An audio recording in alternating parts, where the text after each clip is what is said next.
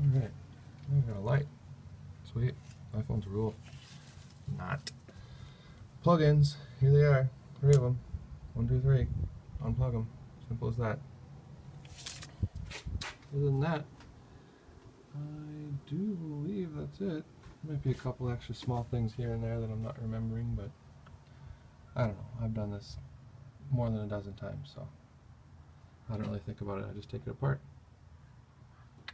Don't label anything. There's no need to. Everything's self-explanatory. If it's not long enough to plug in somewhere, that's not where it plugs in. If it's not big enough or small enough, that's just not where it goes. Everything makes sense on this car. Everything's labeled. These especially are really easy. Sucks when you got a distributor, you got to do one at a time, but it's extremely self-explanatory where this shit goes. There's only 2 on each side, so anyway, there you have it. Gonna start pulling this bitch out. Usually takes me about 45 minutes from the time I drive it into the garage to the time it's sitting on an engine hoist, so let's get her done.